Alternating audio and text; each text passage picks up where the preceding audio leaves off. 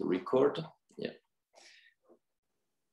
it's recording. So I know the QLS students have already followed machine learning classes, but on different topics. So I will actually start by explaining the difference between what you did and what you were going to do, okay? All right.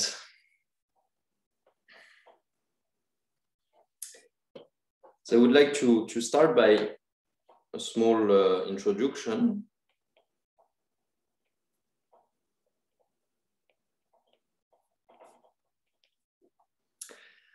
On the question of what is machine learning. First, for those who have no idea about what that is, that's a good question to start from. So machine learning is what? It's a set of tools, of algorithmic tools, but also of mathematical tools, which are used to learn from and make predictions about data. Okay, so of course you are all aware that machine learning is directly connected to data, and actually large amount of data. Okay, we call that big data. Okay. And we want to use this data to make predictions. And really the key word here is prediction. Okay, and I will insist strongly on that word many times, and we will see why. So machine learning, what is that? It's how to learn from and make predictions about data. Okay, so the two key words are predictions and data here.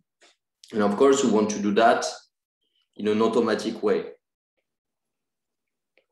Okay, and that's all the point. We want to design a method, a procedure that is able to extract interesting features, interesting information about the data automatically. Okay. So I guess that most of you have heard about machine learning, about artificial intelligence already many times, but I'm not sure that it's very clear for all of you what are the subfields of machine learning, artificial intelligence, and first, what is the difference between artificial intelligence and machine learning? Okay, so I will here put AI for artificial intelligence. May I have a question? Yes, of course. Okay, so how machine learning different from extrapolation or interpolation? So this is exactly what I will discuss. Okay, so machine learning is about making predictions, and prediction is not only just interpolating. Okay, so we will exactly answer that question today, hopefully. Okay. Okay. So AI is a huge field. Okay, that started in the 50s actually, and it means essentially everything that is used to make predictions. Okay, but AI is a bigger box, a bigger field than machine learning. But actually nowadays, machine learning is really the part of AI that is really moving forward the faster. Okay, this is where the most research is done. And this is a very exciting research field. So I advise you to know a bit about it. So that's why you're here. So that's great. So in AI, you have a subpart, which is machine learning. Okay, so AI is a big thing, and there are things inside AI that are not machine learning. For example, what we call expert systems, which are inference systems that are using just very like logical trees of logical decisions. So it's just if then else, but like very complicated structures of if then else. And these are called expert systems that are really coded by hand. And if you have a rich enough structure of if then else, you get a system that starts to make rather complex decisions. But this is not what we want to study. We want to study things that make decisions automatically. You don't want to code yourself if then else's. Okay, you want to use data in some way, and the procedure must find this if then else's, if you want, in an automatic way. So machine learning is a subpart, and there are essentially three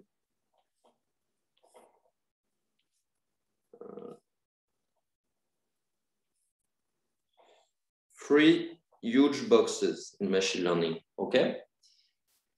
So the three boxes are supervised learning. This is what the course is about. Okay. And what is supervised learning? Essentially, it means learning from labeled, and we will see what it means, examples. So it's procedures that are fed with many, many examples, okay? Examples are here dependent on what problem you want to solve, okay? So one example you want to distinguish automatically between images of dogs and cats, okay? What you will do with supervised learning is first create a huge database of images that you label, that is for each of this image, you know if there is a cat or a dog on it, and you give it to the procedure, okay, when designing this big data set. And from these labeled examples, the labels here being dogs and cats, you want the procedure to learn to automatically distinguish the two types of images, okay?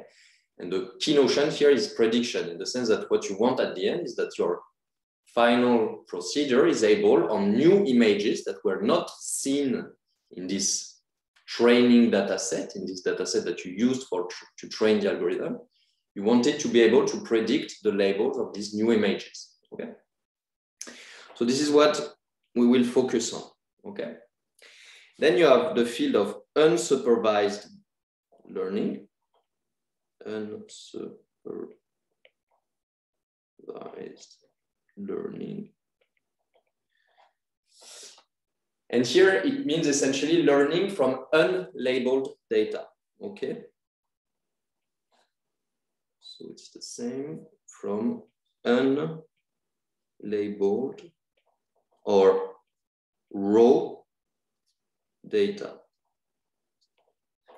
Okay, so here the supervised learning, you want an algorithm that finds patterns in raw data, okay? Raw data could be images without any labels. These images are not given a label like dog, cat, house, whatever you want. They are just pure images. And you want that the algorithm automatically find patterns, which means, for example, common points in some images in the data set, so that you find structure in your data set in an automatic way, okay? So I know that the QLS students have already studied algorithms in this class, okay?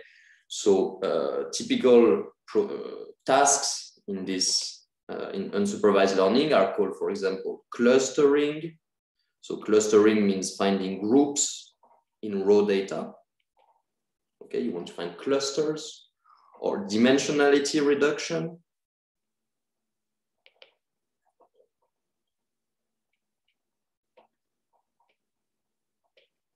Okay, where you want to find a more compressed representation of your data without losing too much information. Okay, and the key procedure in this class is called PCA, for principal component analysis. Okay. While in supervised learning, the type of tasks we will consider are essentially two. There is regression, okay, and classification. And we will see what it means, but essentially, regression means doing predictions about variables, about quantities that are continuous, real numbers or real valued vectors, okay? While in classification, you want to make predictions about discrete variables. That's it, okay? So if you're on classification, you could think of it as a special case of regression, but actually the type of strategies that we will use for classifications are different enough from what we will do for regression so that we give it another name, okay? So for example, this task of classifying images of dogs and cats is a classification task, okay?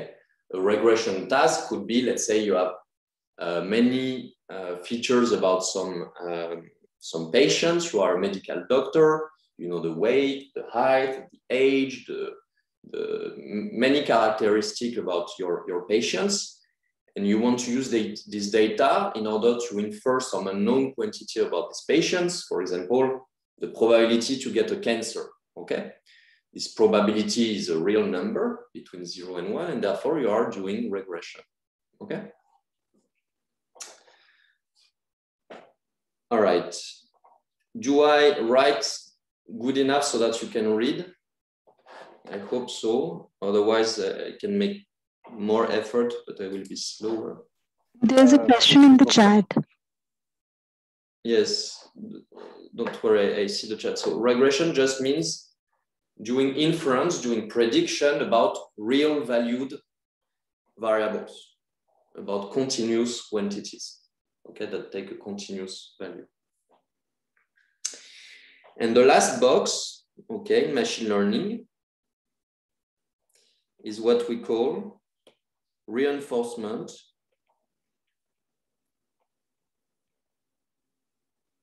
learning. Okay. So the QLS students also had a course about reinforcement learning with Antonio. Okay. So what is reinforcement learning? Reinforcement learning is about learning through interacting with an environment.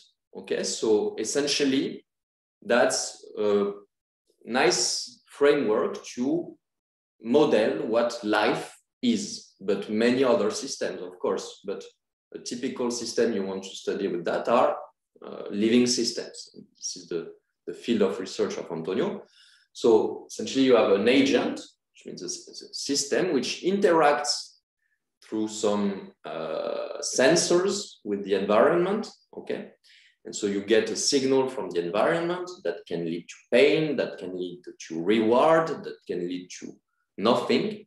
And from this partial information that you get through these possibly noisy interactions with your environment, the agent needs to learn how to behave in a way that it maximizes some reward. So reward just means a quantity that you want to maximize. So typically in living systems, on the long run, a living system is trying to maximize its, let's say,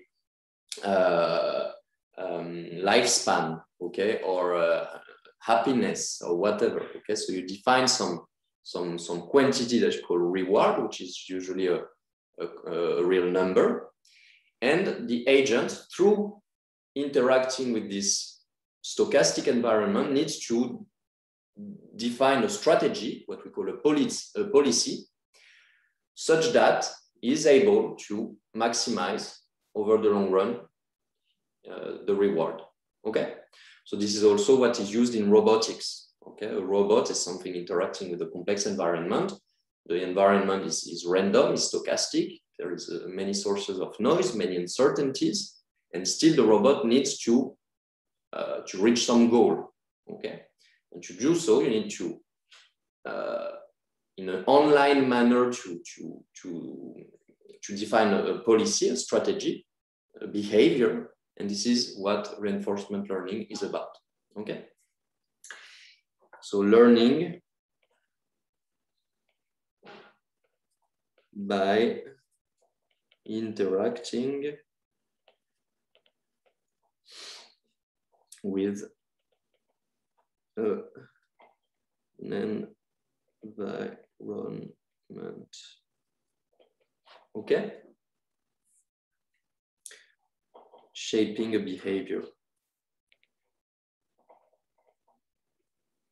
and the behavior is what we call also a policy in the language of reinforcement learning. Okay.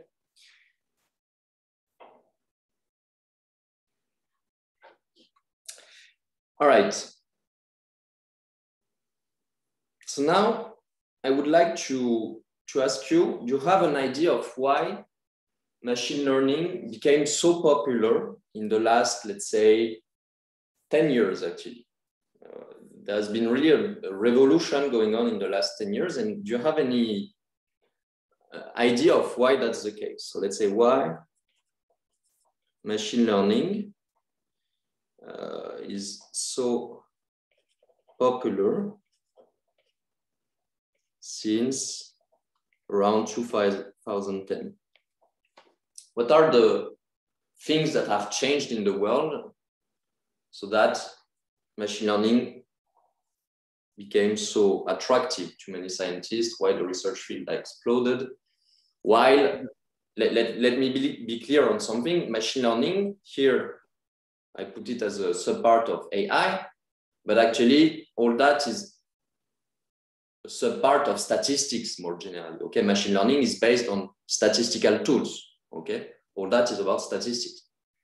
But why we call now not just statistics, why is that called machine learning, and why did things change so quickly? What happened? Do someone have reasons? Computational powers became better. We have a lot of data, and it's also cheaper than employing many people to do the same amount of work that a computer can do in a longer period of time. Yes. So one thing is a technological advance, which is indeed an increase in computational power, and actually an exponential increase in computational power. In particular, the development of what we call GPUs, graphical processing units, okay, which are rather cheap processors, which are able to do very simple computations, but in a very efficient and fast way. And actually, most modern machine learning algorithms, such as deep learning, neural networks, and all that, can be written in a way that they interact very naturally with these GPUs. And so you can learn, you can train complex learning algorithms with these GPUs in a very fast and efficient way, okay? So we have the power to train these machines, because don't think that that machine learning is magic and that it solves every problem you want. That's not true at all. And this is what the course will be about, is to understand that it's not magic. It's not a black box that is able to solve any problem you want, okay?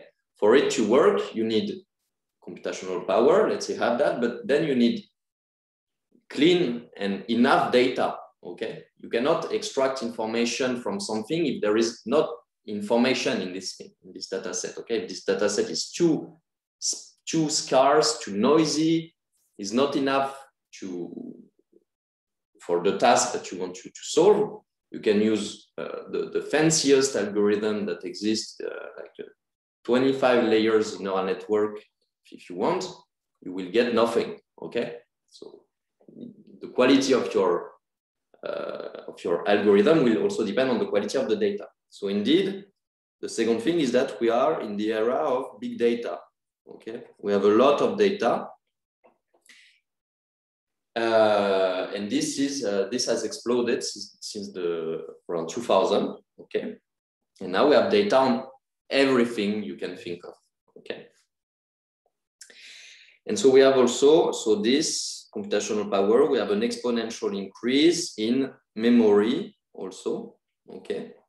Because it's nice to be able to process data, but you need to be able to store it in some way, okay? And now we have ways to store huge amount of data, okay? But keep in mind that the theory of machine learning, let me call that machine learning, but actually we should call it statistics at this stage.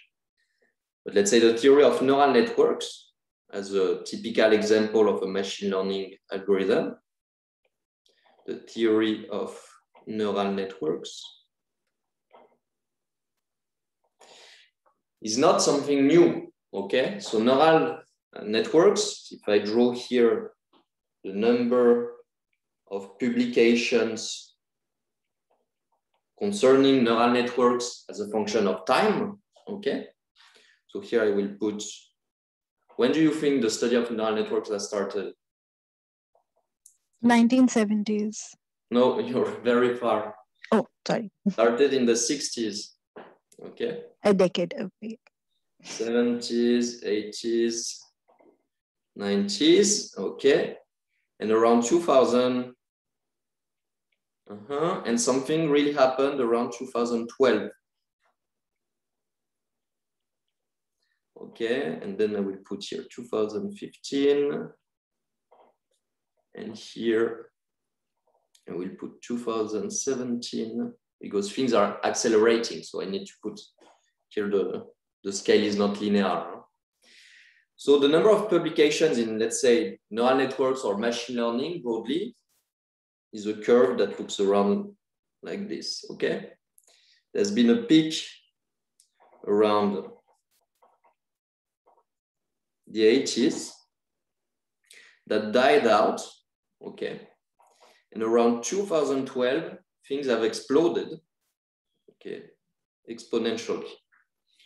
So what happened is around the 60s, people studied what we call the perceptron, okay, which is the simplest possible neural network that we will study in detail in this course.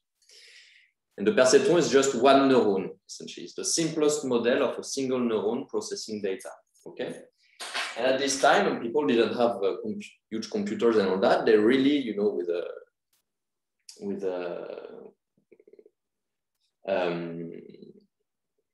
I mean, maybe I can show you the picture. All right.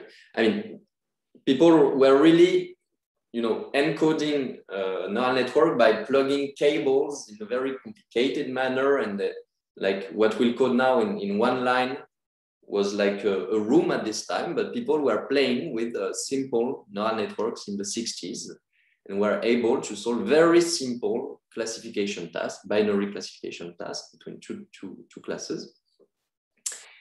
And so yeah, this was around the 60s. And around the 80s, there is this bump in activity because people started to develop theoretical models for that, okay? And in particular here, people were playing, theoreticians were playing with things called like the Hopfield model, okay? So the Hopfield model was the first model coming from statistical physics that was a simple, let's say, idealized version of what we call a model of memory, okay? So it's a model that it's a rather complex neural network, much more complex than the perceptron, that is able to store patterns and, according to some dynamics, to recover these patterns, okay? So that was the first connection also with neuroscience, okay? And so people studied to death this Hopfield model and related models, okay? But then you see that the gradient here became negative. The less and less research was carried on these models after this bump, because essentially we said everything we could at the theoretical level, but there were no real ways to implement these machines, okay? We didn't have the computational power to use these machines in an efficient way to retest them, okay? The computers were not just powerful enough. But then the GPUs appeared around here, okay? And so people had the tool to really code more complex neural networks to solve complex tasks. And in 2012, okay, that was the birth of what we call deep neural networks, essentially. And people, for the first time, solved extremely complicated tasks, which was the classification of huge data sets of images, okay, with hundreds or thousands, I don't remember, let's say hundreds of different labels, okay, of different classes of images. You had thousands and thousands and thousands of images to classify, and these machines were able, for the first time, to solve this task around 2012. And around 2015, we reached superhuman performances. It means that on classifications of complex images, for the first time, a neural network was able to perform better than a human. In the sense that if you were giving the same data sets to random people in the population, and you were asking them to classify these images according to all the classes, people do mistakes because sometimes you can confuse a dog for I don't know what other animal, or you can make errors. And these computers, these algorithms at this time made less error than humans. Okay. And since that, of course, there are many tasks where these algorithms became more efficient than us. In 2018, this is AlphaGo. So you must have heard about that. This is the first reinforcement learning algorithm, but that also used neural networks, that was able to solve an extremely complex game that we thought unreachable for further decades, but that was a mistake, which is the Go, which is a game, a complex Chinese game, okay, a board game, which is a combinatorial problem with an exponential number, very large number of possible plays. And so this algorithm is not able to just test all possible configurations to find the best one, which is done for chess. Chess was solved by by simpler algorithm a long time ago. Before that, Go is much more complex. For the first time, it was actually better than the best player, who was a Korean player. And since that, the revolution is continuing, okay, and self-driving cars, whatever, and you know about that. Okay. All right, so let me clarify a further point, is the difference between machine learning versus classical statistics.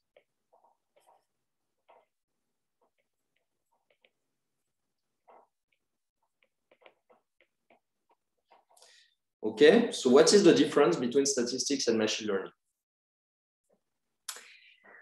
So the difference is the following. In statistics, okay. May I have questions? Yes. Why didn't you classify semi-supervised learning in the categories as the fourth categories? Supervised learning is here. Semi-supervised learning, like between supervised learning and unsupervised learning. No, this is not semi-supervised learning. It's unsupervised learning. No, I mean, okay, so now we have three categories. Why didn't you put semi-supervised learning as the fourth category? I mean, if we can create as many categories, I mean, it's just arbitrary choice, but of course you can create further subcategories, as many as you want. At the end, you will create one category per algorithm, but semi-supervised learning is, if you want to put it there, in between supervised and unsupervised. It's I could create many more categories, of course. This is a rough distinction, but actually, classically, we divide machine learning in this way. But of course, there are many sub-parts. Okay. Yes, thank you. Okay. So in statistics, the type of questions you are interested in are questions related to estimation. Okay. So estimation means what? It means that there is some unknown quantity that you are interested in. Okay. And what you do is to gather data which contain information about this unknown quantity. So for example, you have some process that generates data, and this process depends on some quantity that is unknown, okay? And what you do is that you gather a lot of data and you want to estimate, to infer, okay? This is also what we call inference, this unknown quantity, okay? So how to use data?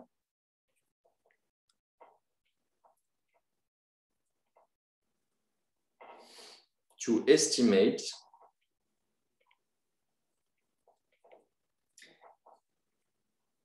unknown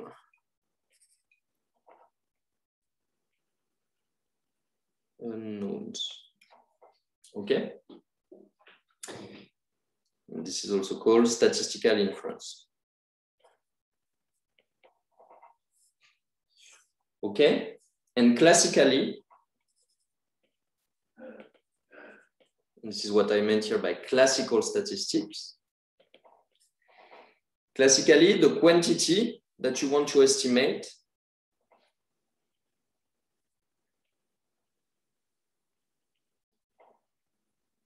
let me say the unknown, it could be a vector of unknowns. The unknown you want to estimate is low dimensional.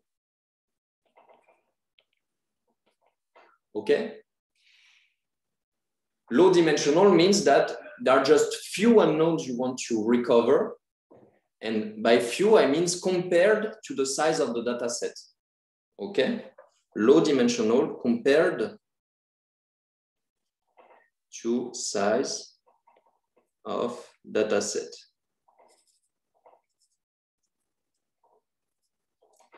Okay? So typically you have, let's say, the unknowns quantity are, let me call them X. This is a vector that generally belongs in RP, let's say. This is the unknown,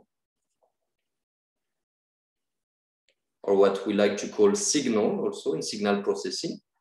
Okay. And then you have data that depends on these unknowns. But let's say this data is it has a higher dimension, Rm, this is the data. Okay. And the classical regime of statistics, classical statistics is concerned with regime where M is much bigger than P. And this is what I meant by low dimensional. Okay. P is low dimensional with respect to M.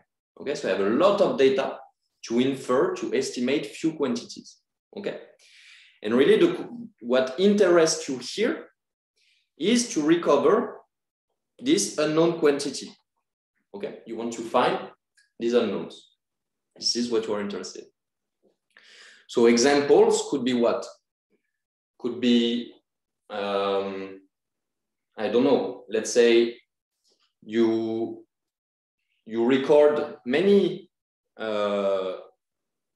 trajectories of falling objects in different setups, okay? Let's say from different initial conditions. And you know the laws of motions, okay? You know Newton's laws, but you don't know the gravitational constant, okay? So you record all these trajectories and you want to recover the unknown, which is the gravitational constant. Here there is just a scalar number that you want to estimate from this large amount of data, which are these trajectories, okay? Please. Yes. Y of X is the feature map of X, right? Sorry? Y of X is the feature map of X. No. Y of X is just data that depends on the unknowns. X belong to RP. X is in RP, yeah. But Y of X dimension is greater than X dimension. Because it's like we start with like a signal with 5, and when we compute the feature map, we get something like No. Boris, I didn't mention any feature map or anything here. I'm not talking about feature maps. I think I'm doing something much simpler. Here I'm not talking about machine learning. I'm talking about statistics. Just saying you have some unknowns. Okay. You generate data according to some process. This is a data generating process. Okay. Yes. So at the end, you get data that depends on these unknowns that are correlated in some way to these unknowns. And your task is given this large amount of data, this M data points, is to recover these few unknowns of dimension P. Okay? Okay. Yes, I get it. Thank you. Can someone give me another example? Is it like when you have parameters of a distribution? And then Yeah, so for example, estimating parameters of a distribution could be that. Yeah. could be is a problem of this form. Yeah. So like, for example, if you are a physicist, you are in a lab and you're doing experiments where you do interferometry and you want to measure the speed of light, okay? Or you do a lot of interferometries and you gather a lot of data and you want to just estimate a number, and you know the laws, you know this data generating process, in the sense that you assume how the data is connected to the speed of light. You measure this data and you estimate the speed of light out of it. Okay? All right. And really, the interest you have is to recover precisely the value of the unknown. Okay, so this is estimation, inference, this is classical statistics. Instead, what we are interested in this course is machine learning. So what's the difference? The difference is that you're not necessarily interested in estimating precisely some unknown. What you are interested in is to use data to make predictions. And you see, this is a very different concept. Okay? It's not that there is some unknown that you are interested in to precisely recover. It's just that you want to design some model, some algorithm, some procedure that will exploit your data in a way that you are able to predict some quantities, some interesting features, some interesting stuff about new unseen data that was not used to train your model. So you see, it's very different. It's not about estimating something, it's about prediction on new unseen data, okay? But of course, machine learning will use a lot of methods from statistics, okay? But still, really the idea, the core question is different, okay? And also usually in machine learning, we are concerned in very high dimensional regimes.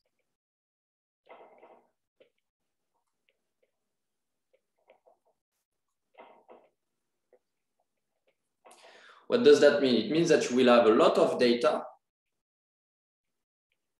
okay, to train your model. But now your model will also be parameterized. I will call the parameters of the model theta, okay, which are quantities you will need to fit, to tune in order to set up your model that will then be used to prediction. So we'll generically call these parameters theta. And this theta, let's say that it is of dimension, let me call it n, for example. And n is also very large, okay? So we are not anymore in a regime where we want to find something of low dimension. We will also want to find something of rather high dimension, okay? But you see, these parameters, they may represent things that are maybe don't have a physical meaning or whatever. They're just parameters that parameterize your learning system, okay? They do not represent a physical quantity with a precise meaning that you want to recover, like here, the gravitational constant or the speed of light. These parameters are just parameters that parameterize a model, okay? And the task is to find a model able to predict correctly for new unseen data, okay? Okay.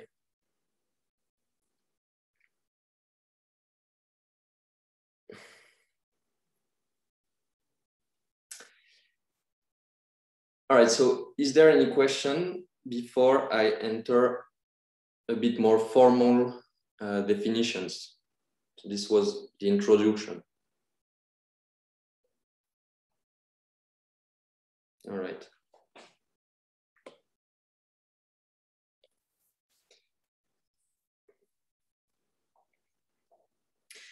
So now I would like to, so I already mentioned few applications. Maybe I can show you something actually. I want to show something, one second. Maybe this will give a nice picture of what's going on. Give me one second. I need to connect with this computer. Take it as a 2-minute pause. Where is that?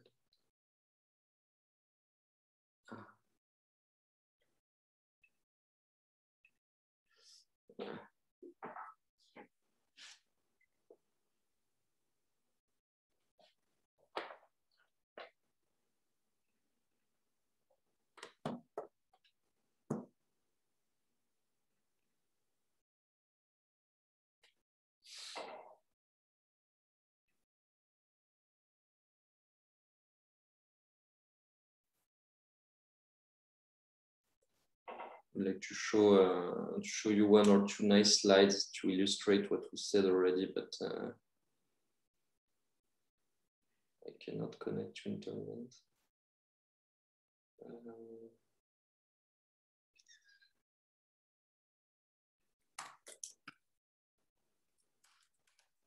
Sorry, I'm working with two computers and my iPad, so it's like super not efficient, but this is the best I can do.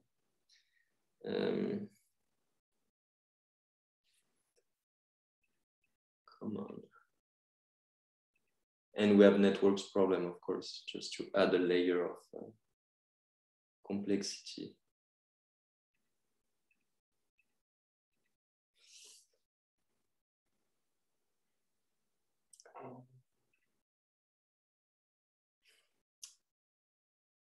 All right, so maybe I will show. One sec.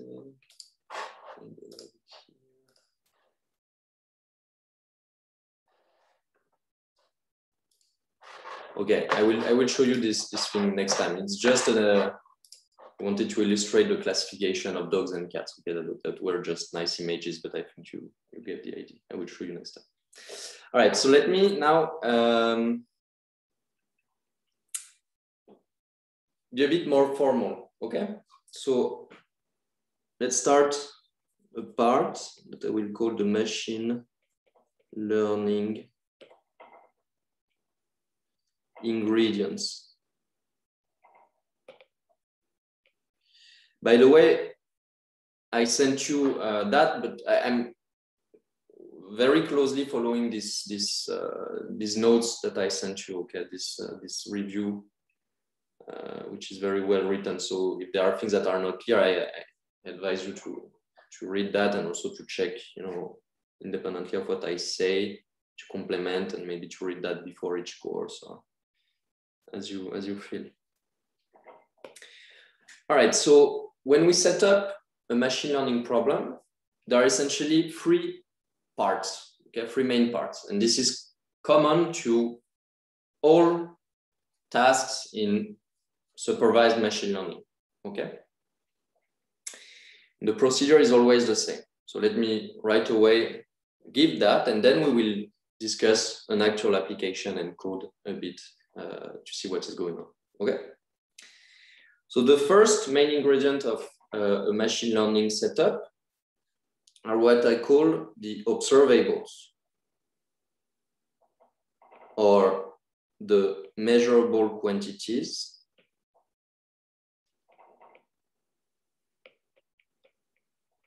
or simply the data. Okay. Actually, this is part of the data. I will see what I mean by that. Okay. Let me remove this part. Just observables or measurable quantities. And I will call that X. So one measurable quantity or one observable is a vector in RP. Okay. Where P here is the number of features. Okay. So the features are what? Are the components of this vector.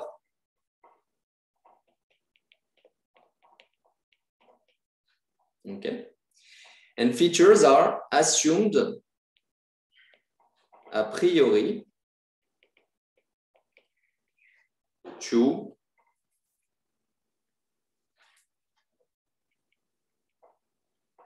be interesting to describe the model sorry, the system. I don't want to use the word model here. Or for the task at hand. Okay, so features are things you can access. Okay, these are data you can gather that you think may contain information connecting to some task you want to solve. So let's take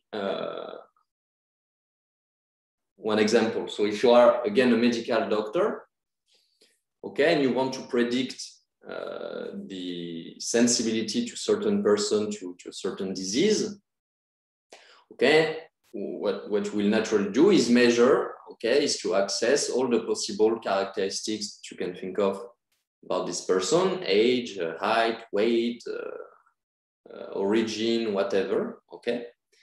And these are things that you think may connect in some way to the presence or not of this disease, okay? So these are called features, these quantities that you gather, okay?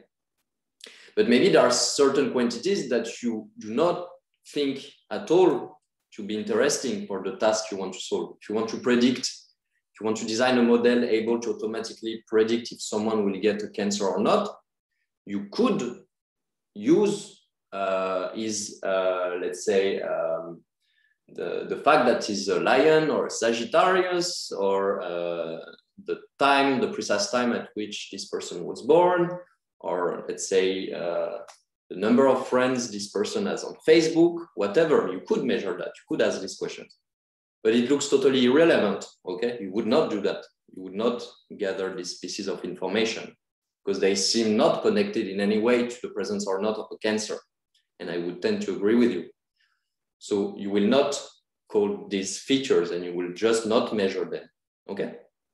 So the features are what you gather and think may be connected in some way to what you want to predict, okay?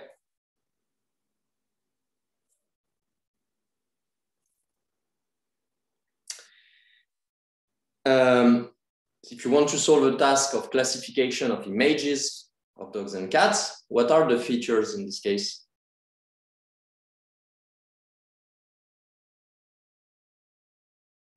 Can someone try to tell me? The distance between their eyes, whiskers, maybe. In the case of cats, I don't know. Yeah, but this is rather complicated to obtain. So it means that you would need to take each image and then to measure each of these things between, you know, rather vague concepts. I mean, this seems very complicated, and I see the answer on the chat, and the answer is correct. The features in this case are just the pixels, the pixel values. So if you have images, you consider that the information is contained in the pixels, and you don't want necessarily to pre-process in a complicated manner and to pre-extract information in an arbitrary way from these pixels. What you want is to design a model that will do that automatically for you, okay? So what you give it in this case are just the images themselves. And in this case, the images are parameterized by very large vectors, which contain the values of the different pixels, okay? So the features in this case are just the pixel values, okay? So in our example of, I gave you an example of a problem from estimation, which was, let's say you have many trajectories of falling objects, and we want to estimate the gravitational constant from the knowledge of the laws of motions, okay? Let's think about another related application. Let's say now we're stupid, we don't know the laws of motions, and we are still able to measure all these complicated trajectories under different setups, and we want to solve a prediction task. In this case, what could be a prediction task? It could be given an initial condition, so an initial direction and an initial velocity. Can you predict the end point, okay? At which point on the floor the object will fall, okay? So this is a prediction problem. So you want to design a model that will automatically take as input this piece of information and predict the endpoint. In this case, the features, okay, are the initial speed, okay, the initial vector speed, the initial velocity, and the initial direction, okay? So in this case, this would be a 6-dimensional feature space, okay? You have the vector for the direction and the vector of velocity, okay? Actually, you just need the velocity here. It's a 3-dimensional vector, okay? All right. So we have the features. Now we have a second thing, which is what I will call the labels.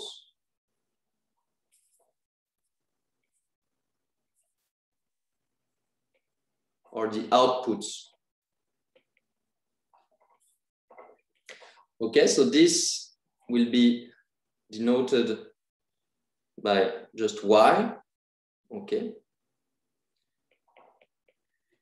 That is a real number. So again, if this real number is discrete, we talk about classification. If it's a real number, it's regression, okay? So the label is essentially the quantity you want later to predict, okay? But in your training data set, you have access to these labels. This is why we'll call that supervised machine learning, okay? So let me give examples again. In the case of classifications of dogs and cats, we have these images. The features are just the pixel values.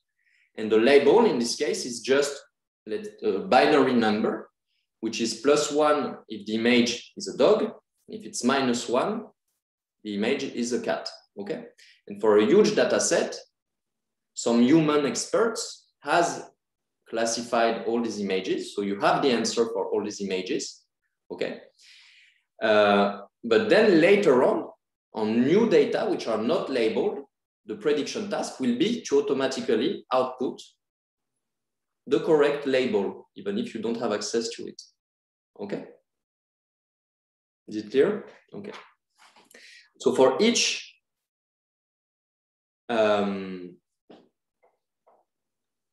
so the data set then that I will call D is a set where associated to each input xi, okay? So the data set is a set of pairs where the input is a p-dimensional vector and the associated output or label is a real or discrete number, okay? And I goes from 1 to n, or maybe I will call it capital N. So this capital N is the number of data points, and each data point is what?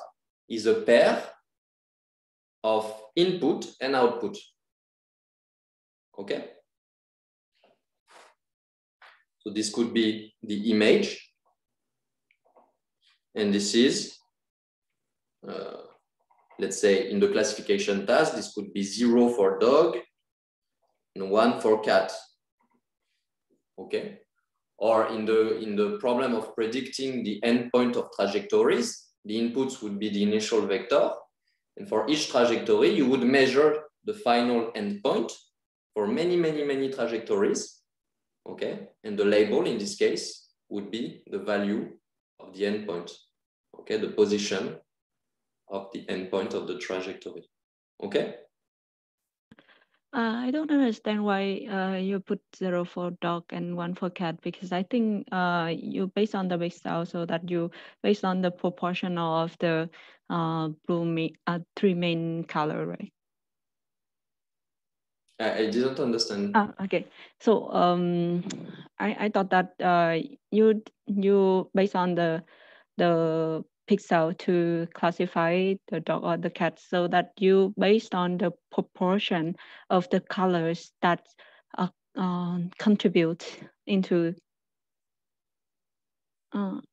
is that, if I'm not wrong, you have the image of the dog and the cats, and then you you have the pixel of each image, and then you will assign a number to each pixel based on the color. Based on the color that like 3 main colors that yes. Let's think in gray, in black and white, just to see. Okay, yes. Okay, yeah. And so what is the question? Okay, so now it's a gray and dark and white, so it's clear that is 0 and 1. No, of course. Yeah, initially I thought it's a color. No, but if you have colored image, of course, instead of feeding the algorithm with just one vector, it would be 3 vectors, or maybe you can set all these 3 vectors in a single one of bigger size. Okay, you can always do that. There is no problem. But generically, I will call P, okay, the dimension of the inputs. And we will always, in this course, consider simple applications where the input can be think as just p-dimensional vectors. Of course, in more complicated tasks, maybe the data is not represented directly as a vector, but you need to find a way to represent it efficiently to feed your algorithms, okay? So also, for example, in applications where really you want to process images, okay? In reality, what you would do is not to vectorize the image, because if you vectorize the image, you are losing the 2-dimensional structure. And of course, many interesting features are contained in the 2-dimensional structure, okay? If you vectorize that, you totally lose this information. So you have special, in this case, neural networks that take as input not vectors, but matrices, okay? And will exploit the 2-dimensional structure, okay? Or if you have images with colors, then the inputs are not matrices, but they are tensors, which means you have 3 dimensions. Okay, you have the dimension of the color, which is a 3-dimensional space, and then you have the dimension of the pixels. Okay, so you can feed algorithms with tensors. There is no problem. Okay, but I will just consider a simpler setting where the inputs are just vectors. Okay. And actually, you can take whatever data you want and you can vectorize it, okay? But you may lose information if you do so. So in certain applications, you don't want to do that. But I will, at the moment, say that the inputs can always be thought as vectors, okay? Yes. Can I ask another question? Yes, yes. So in the label or outputs, it can also be vectors. Say it again. Here you put that the label or output is in R, but can it also be a vector? Yeah, the output can also be a vector, yeah. Okay, thank you. So here I just want to emphasize that the output is of lower dimension than the input. So I think of P as something rather large, but here I could put, if you want, a little m, R to the m, and m, yeah, you could have as output a small vector, no problem, okay? But at the moment, I will just consider these are as numbers, okay? All right, then I will construct the matrix of inputs, okay, X, by concatenating all these inputs. Okay, I have n of them. So each time I write a vector, I think of it as a column vector. So here I just created a matrix whose rows are the inputs. Okay, so this is a matrix of size, the number of data points times P. Okay. And N, I call it the number of data points or the number of samples. I will use mostly that word, samples, and this is the standard vocabulary, okay? So concretely, this matrix is what? It's a huge matrix like this, where here you have X11, here you have X1N, Okay, here you have x to 1, x to, sorry, I'm getting confused. No, I'm putting x, yeah, sorry, it's x1, x2, 1,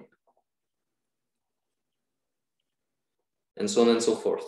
Okay, and the last one, you have x1 p,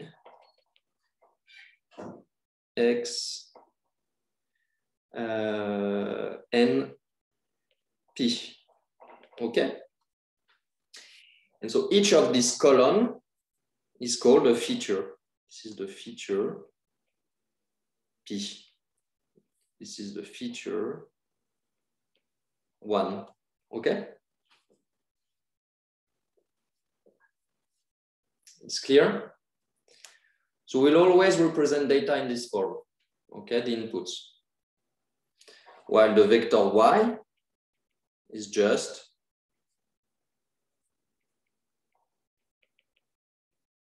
okay.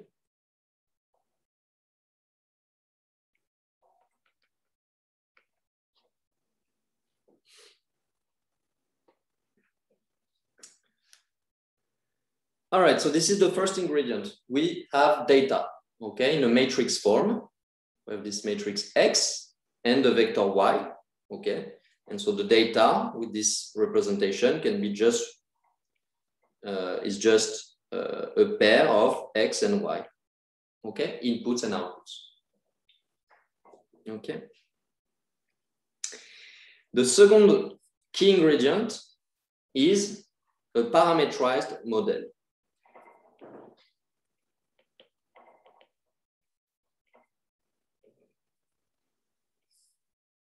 Okay, so now that we have this data, we need to design a model to process this data, to learn from this data, to predict for new unseen data.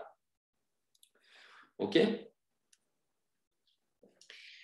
so I will generically call this model F.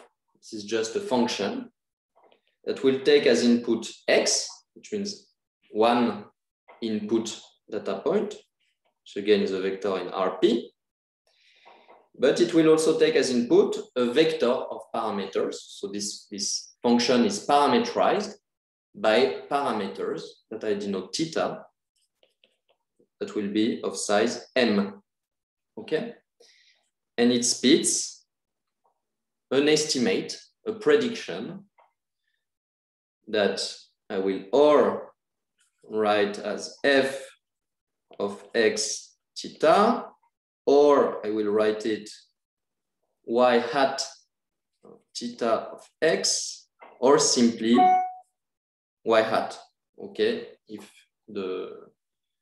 there is no possible confusion. Okay, these are just three notations for the same thing. The hat here is a standard notation in statistics. The hat means estimated, okay? This is your estimate. This is the estimate by the model of the output associated to the input X, okay? So we are trying, this function F just defines a generic rule between inputs and outputs. And all the point is to have a rule, a class of functions which is rich enough to represent complex relations between and outputs, and that we are able to learn. Okay, that we are able to learn. Yeah. So the point will be to find these parameters. Okay, this is the model parameters.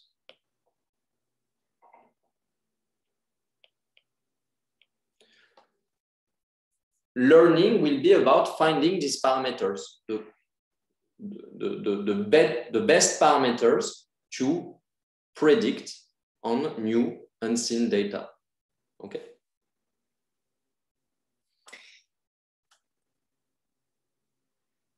Okay. So again, let me just say for the last time, if y belongs to an alphabet which is real, which means that the outputs are real number, we talk about regression. And if instead it's discrete, okay, so the y hat, the prediction belong to certain discrete set, okay? Then we talk about classification. Okay. All right, and what I will call, let me define another set, which is the set of functions f theta. So I will denote it f theta like this to emphasize that it's a parametrized model, f theta. Okay.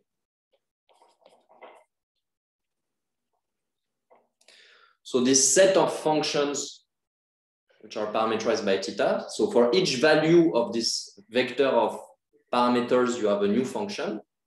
Okay, each time you change theta, you get a new function. So this defines an infinite set of functions if the parameters are continuous. And I will call this infinite set of functions our hypothesis class. Okay?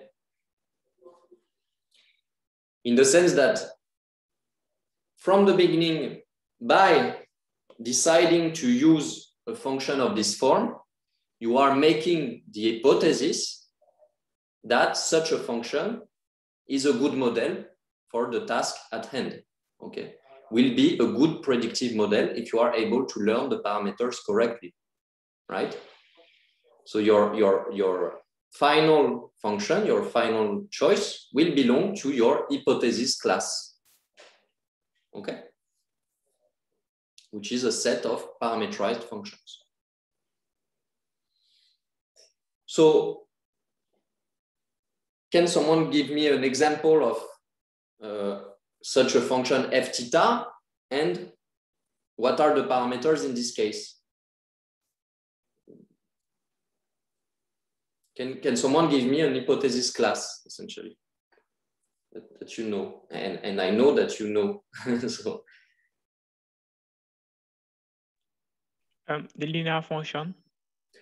For example, so an hypothesis class could be a set of functions f theta that could be in the form theta 0 plus, sorry, so you said that, so for example, the set of polynomials, theta 1 x plus theta 2 x squared. So for example, this could be an hypothesis class. It's the set of all polynomials of order 2. Okay, it's a valid hypothesis class. Can someone give me another example?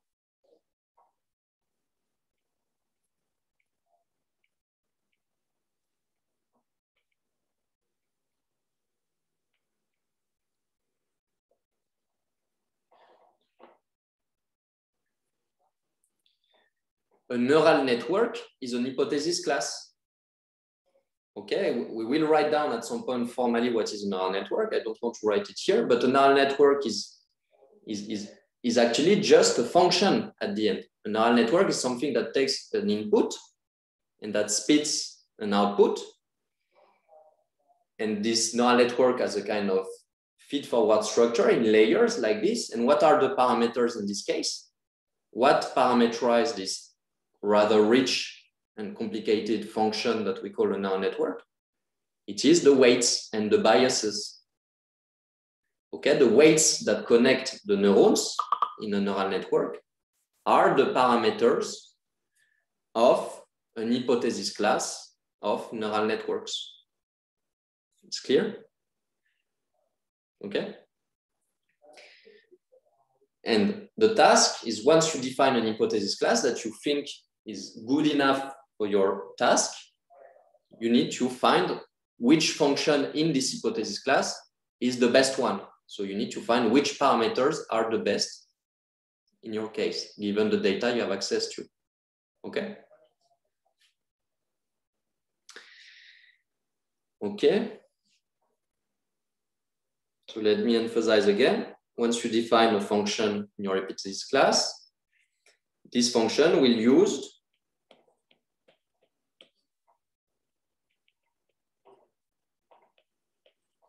after training, which means after finding theta hat. So I mean, by hat, I mean, again, once you have chosen values for the parameters, it will be used to predict, okay, the output, the label of new unseen data points, okay?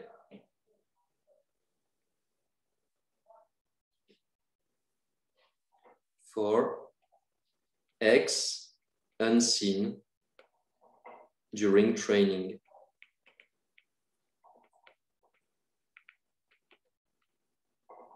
Okay.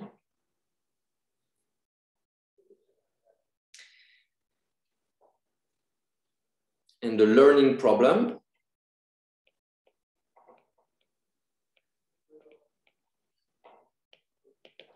is really finding the best, and we will see what we mean by the best, theta, the best set of parameters, okay? Which means the best function in your hypothesis class, okay?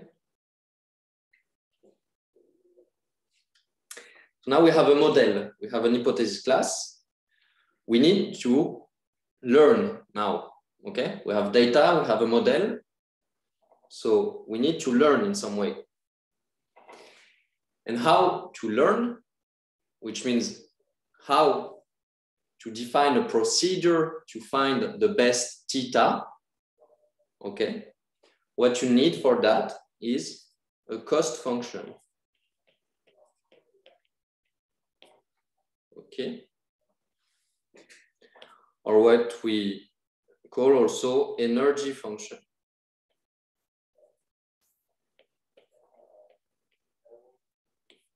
Why cost or energy? Because in physics, an energy function is something such that you want to minimize it, okay? Systems tend to minimize their energy to find equilibrium or free energy, but some notions of energy, okay?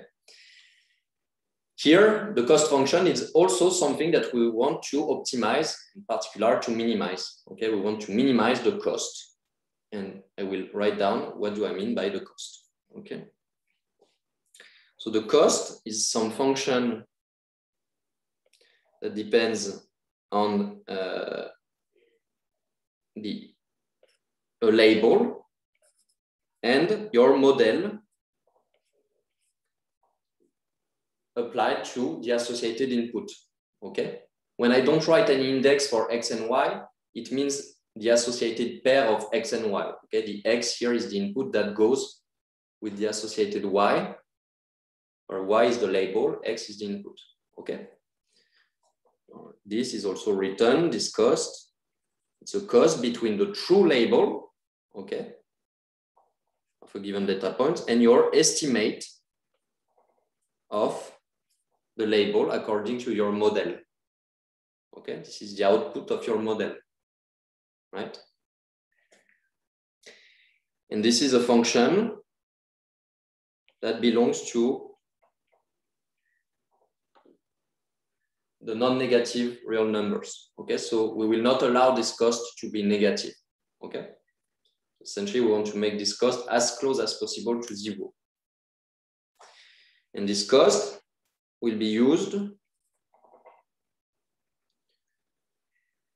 to evaluate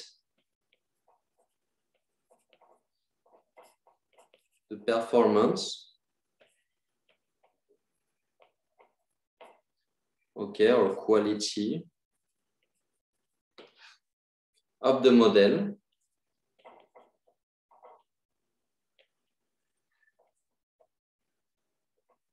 on data set. Okay. And so learning is what? This is just optimizing of the cost, optimization of the cost. So what do I mean by that? Learning here, concretely, what it is, it means finding the theta hat, which is the minimizer, so it's the argmin.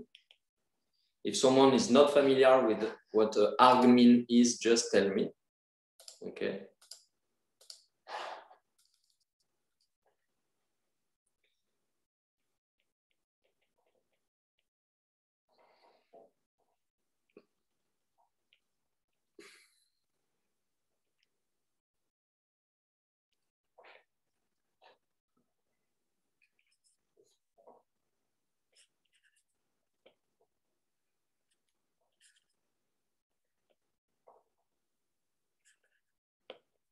And this, again, I could denote it similarly as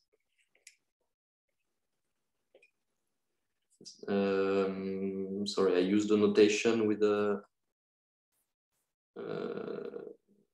where is my data? Okay, I used upper indices for the index of the data points. So let me be coherent. It's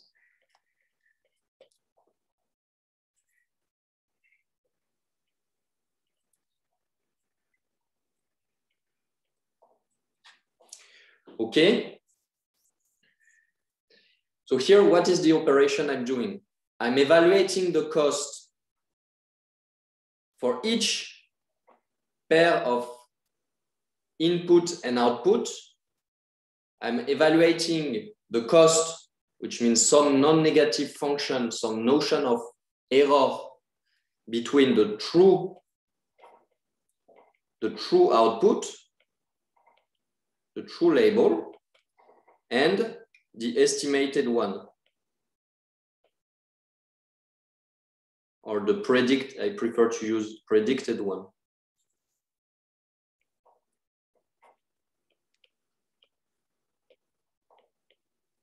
Okay.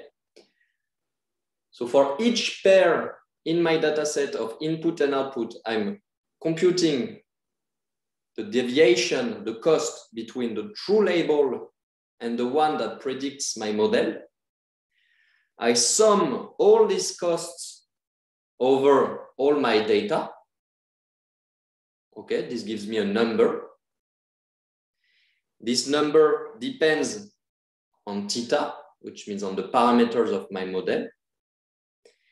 And what I do is that I try to minimize this overall cost, this global cost, over my parameters, which means I'm trying to find in my hypothesis class the function, the model that minimizes the overall cost. Okay, this is learning concretely in supervised learning. Okay, is that clear? So this has to be clear. If it's not, please ask, because otherwise it will become a bit difficult to follow from now. So it should be a summation over all the data. The date. Not I say, because if you think of it, it's like if I have less data, then the cost will be less. Yeah, but it does not matter what is the absolute value of this cost. You see, I can multiply by this cost by 10 billion. It does not matter. You can always rescale this cost in the way you want, because anyway, you're taking the minimum, and the minimum does not depend on a global scaling factor, right? So what you're, okay, I think what you are saying is that, I think the answer to your hesitation is that it would be exactly the same if I average over the costs here. It's the same.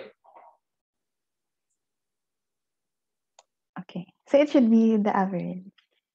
It is the same. If you take the average or not, it's just that if you don't take the average, this will be a bigger number, but still you are looking for the minimum. So you see that this 1 over n here, which means taking the average or just summing, does not change the value of the minimizer, right? And because when we train the model, the n is fixed.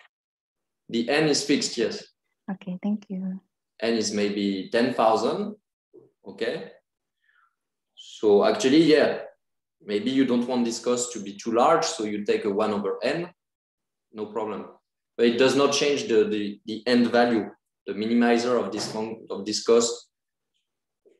With any global factor here, I could take, instead of 1 over n, I can take any scalar b, any rescaling factor. It does not change anything to this optimization problem. Okay. I have questions. You mentioned about.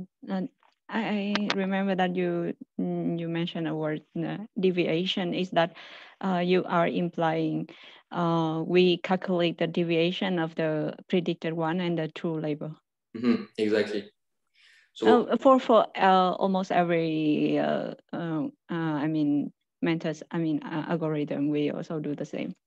Yes. Whatever is the algorithm you want to think of, if you are doing linear regression that we will discuss at length, or much more advanced machine learning techniques such that neural networks, the problem will be always in this form, in the sense that you will define an hypothesis class. It could be linear models, which are simple, or very rich neural networks with very fancy architectures. Does not matter. This defines an hypothesis class. You have data. Then what you will do in any case is define this cost function and evaluate the cost over each pairs of training data, that is inputs and outputs that you have access to, like this, and try to find the parameters that minimize this cost. Okay.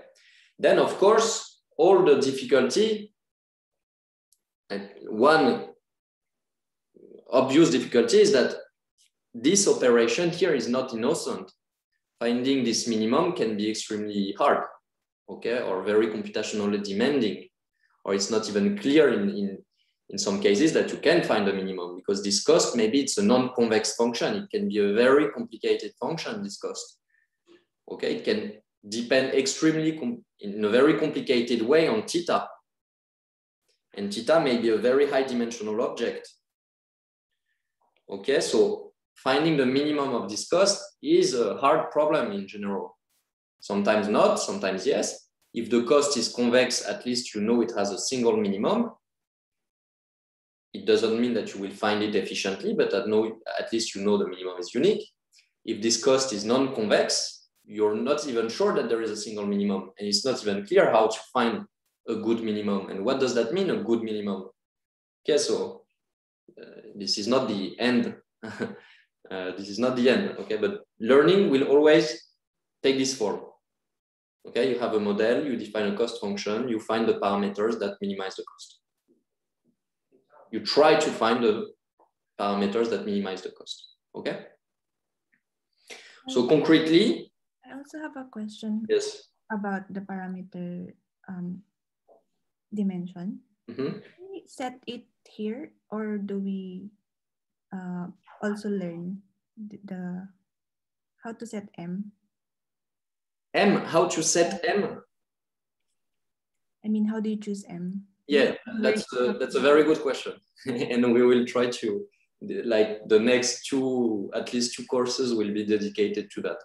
To understand that choosing M is not an obvious question at all. So it means, because from what I understand from what you said, it seems that in machine learning, you don't care much on the parsimony of parameters. No. Okay. It depends. Maybe you want your model to be interpretable. In this case, you want maybe to enforce parsimony, and we will see how to do that, okay? But not always. Okay. But, okay, here you are raising a very good point, is the fact that okay, you could tell me, okay, Jean, that's great. You just gave us what machine learning is about, but then I could always take the richer possible hypothesis class, and just try to minimize in this extremely rich hypothesis class, a kind of universal hypothesis class, and whatever application, it should work because my model is extremely rich. I just need to find the best one in this super rich class. Okay, but we will see that there is a trade-off. If you don't have enough data, it might not be a very good idea to have a too rich hypothesis class. And this is all the issue behind machine learning, is to find also a good hypothesis class given the amount of data and the quality of data that you have access to. Okay, and we will see, we will discuss that at length. Okay. Okay, so let me say a last thing, and then I'm done for today. So concretely, this cost could be what, and this is the one we'll mostly restrict to in this course, but we will also talk about other costs.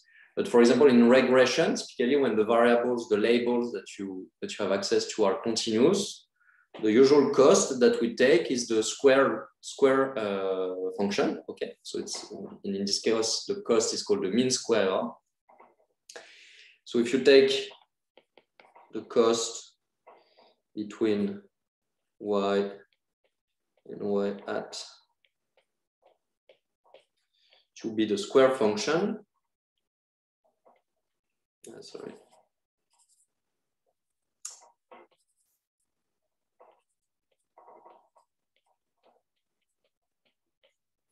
Okay, or then you see that this averaged over the data points cost is naturally called the mean square error, or MSE. Okay? It quantifies the average over the data points square deviation between the true labels and the predicted ones. Okay? And learning would mean, in this case, minimizing the mean square error. Okay?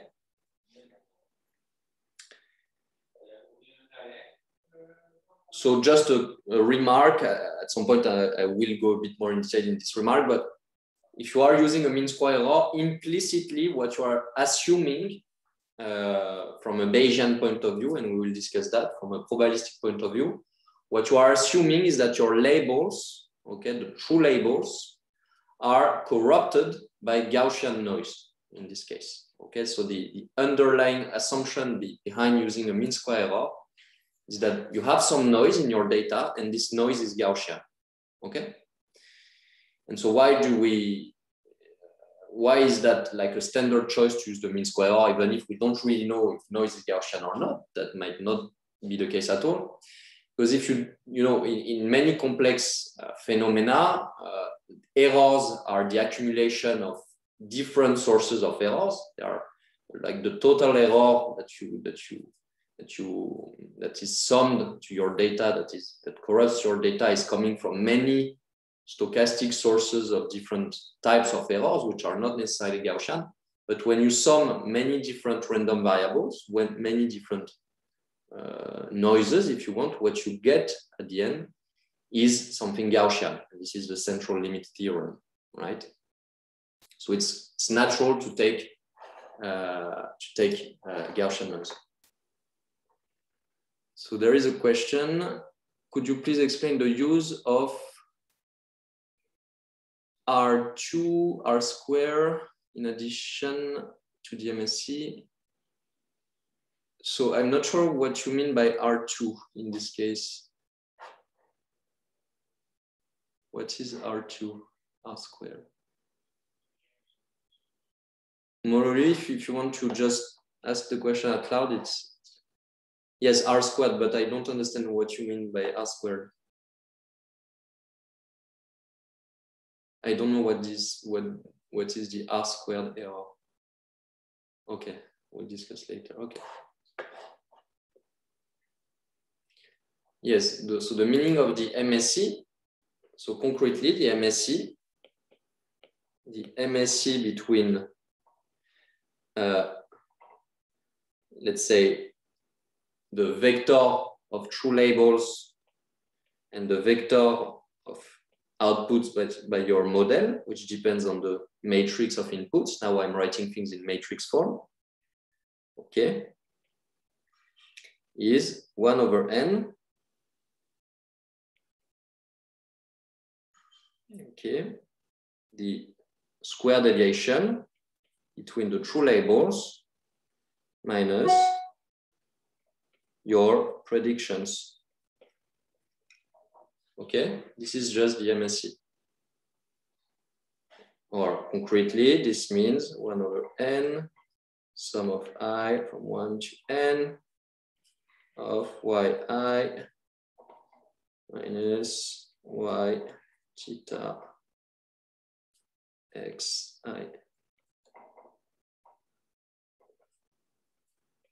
Okay.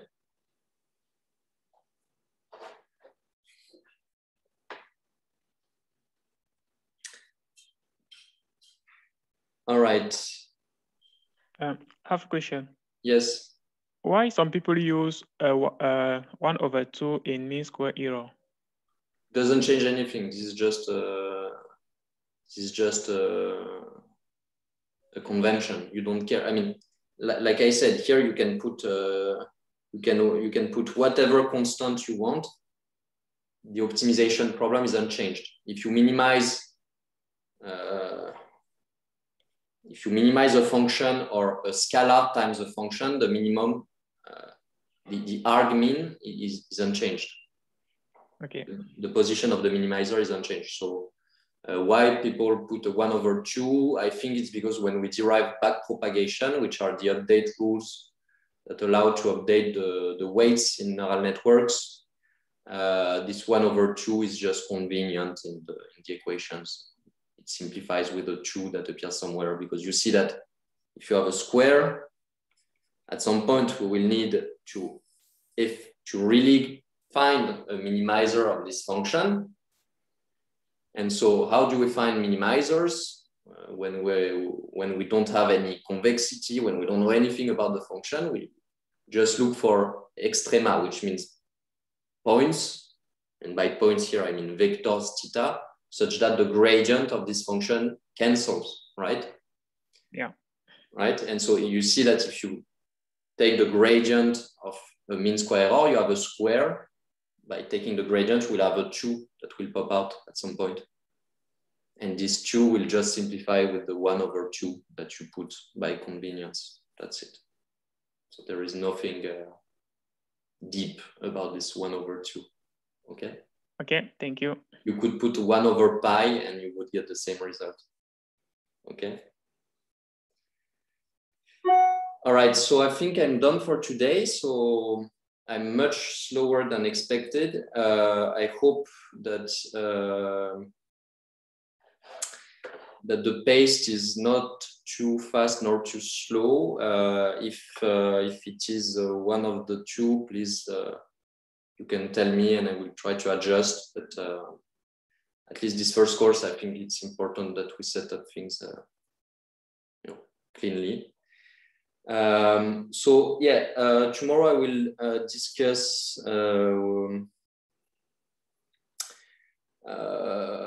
we'll continue to discuss the learning procedure here, what we want to do, what we'll call the machine learning workflow study, which means once you have these 3 ingredients, which are again the data set, okay? Once we have a data set which is put in the correct form like this, we have a parameterized model, or equivalently an hypothesis class. And once we have a cost function, okay, how to put all these 3 ingredients together in order to learn a good predictive model. And I will explain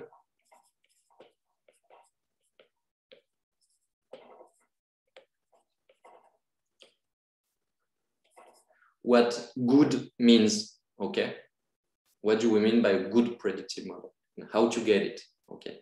Because as we will see, it is actually not enough to just minimize the cost, and we will try to understand why it is not enough, okay? And what are the bad things that can happen if you just minimize costs like this, closing the eyes and hope for the best, okay?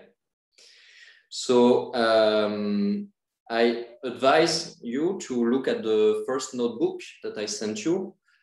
If some of you do not have it, I can resend it, no problem, just send me a mail.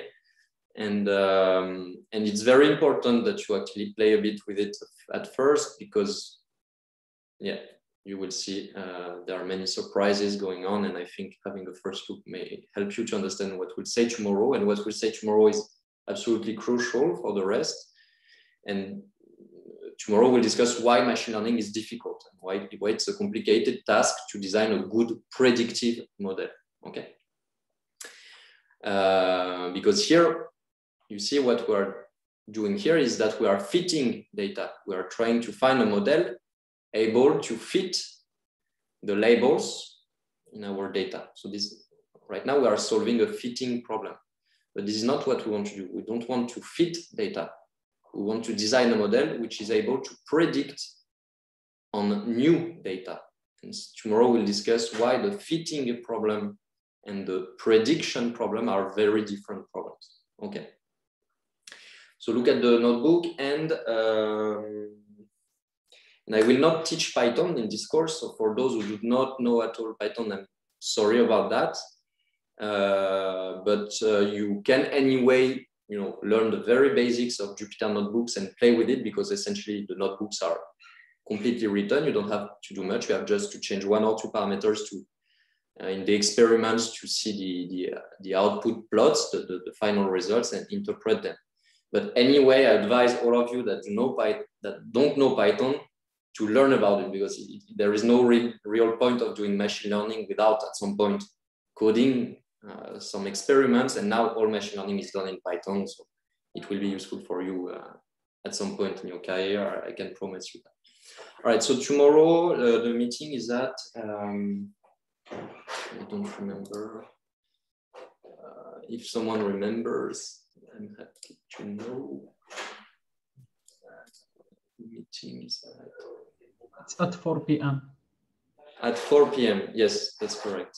Thanks. So tomorrow at 4 p.m. we meet again. Okay. All right. See you, everyone. Ciao. Bye. Thank you so much. See you. Thank you. Thank you. Bye.